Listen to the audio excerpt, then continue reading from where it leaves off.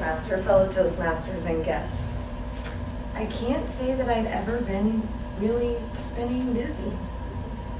But we were hit by a tornado in Indiana where I lived, and that spun a lot. It did a lot of damage.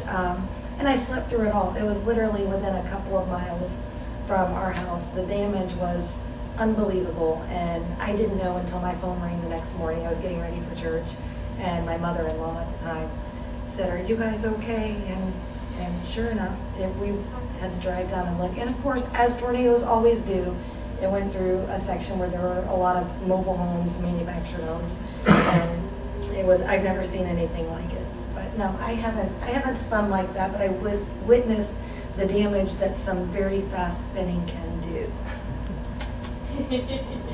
Yeah. What kind of damage?